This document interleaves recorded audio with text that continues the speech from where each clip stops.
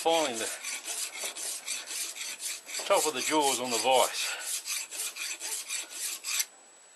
So we're right down there. That's good. By cutting that down, I've got rid of that rounded edge, so I need to put a rounded edge back on there again.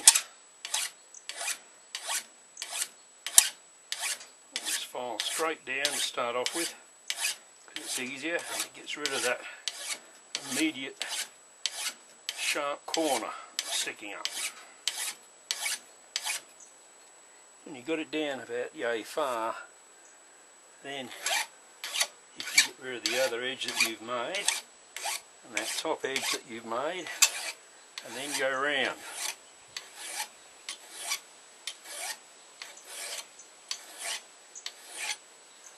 And that gives you a nice round edge. Get rid of some burrs. Okay, and there's the shape I want there.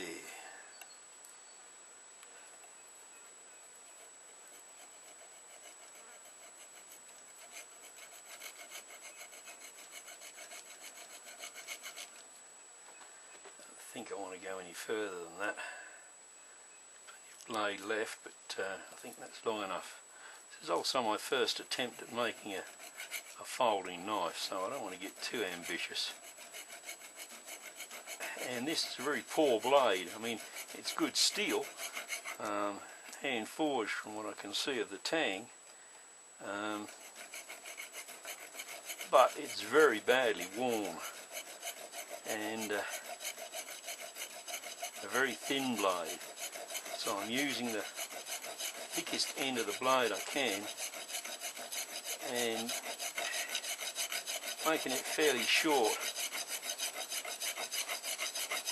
Still a good length, I think, by the time I finished for a folder.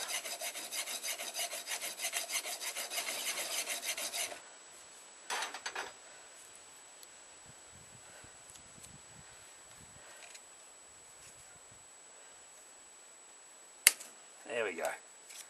Okay. Yeah, I won't take that tape off of there. Very carefully. You don't need that bit. Maybe that bit can make another smaller folding knife.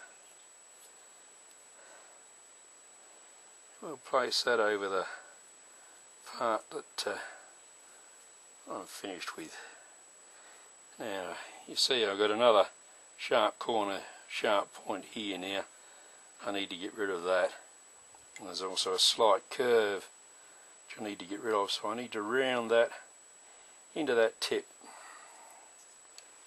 And I'll do that next.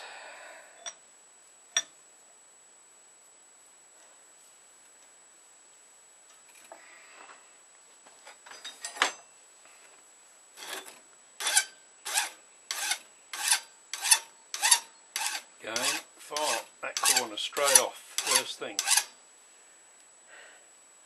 Then we can come round.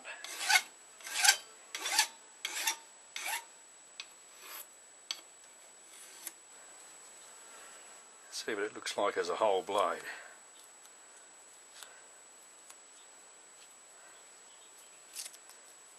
There you go. That's not bad, is it? From what it was. We've actually made a decent sized, decent shaped blade out of it. That's good.